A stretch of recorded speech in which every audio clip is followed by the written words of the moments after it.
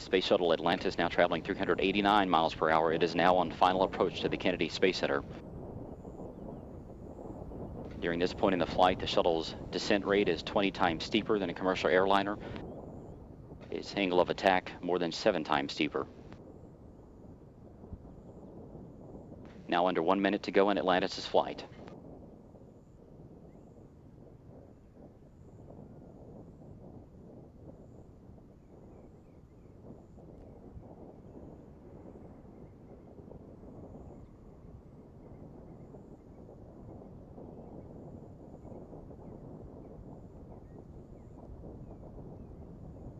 Atlantis now beginning what is known as the pre-flare maneuver. It will pull the nose up a little bit right before it hits the runway.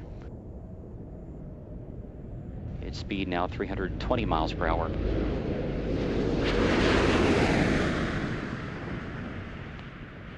The gear is down and locked.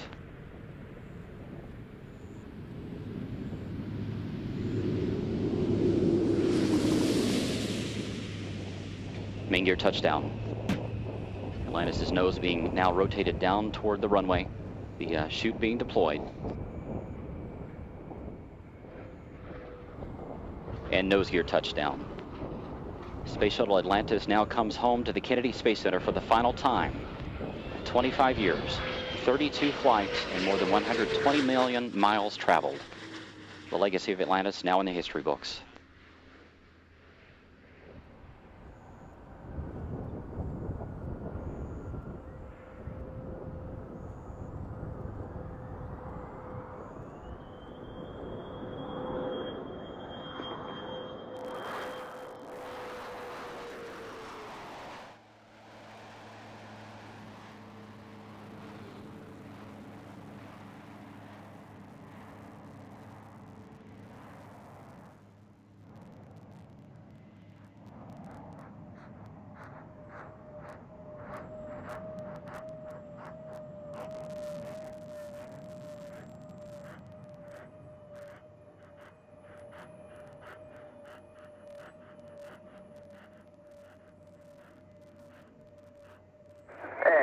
Atlantis, we have wheel stop.